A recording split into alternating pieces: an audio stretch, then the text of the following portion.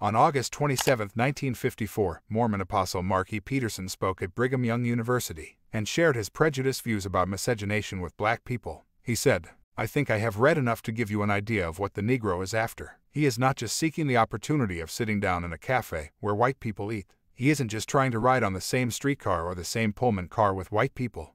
It isn't that he just desires to go to the same theater as the white people. From this and other interviews I have read, it appears that the Negro seeks absorption with the white race. He will not be satisfied until he achieves it by intermarriage. That is his objective, and we must face it.